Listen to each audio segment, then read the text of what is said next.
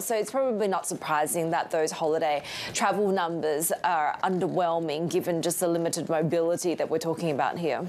Yeah, that's right. I think it reflects the tail end of the Shanghai lockdown. You've got people just emerging from, some still under curbs in Beijing, and in other parts of the country, people reluctant to travel because of fear that they will get caught up in China's COVID-0 dragnet. And that's something that will remain as long as China keeps that policy, even though you are seeing a easing off in terms of the outbreaks. Under 10 new cases in both Beijing and Shanghai reported this morning. Emma, we just saw Hong Kong PMI numbers starting to recover with restrictions having been eased, but we're now hearing that COVID-19 cases are climbing again. What do we know?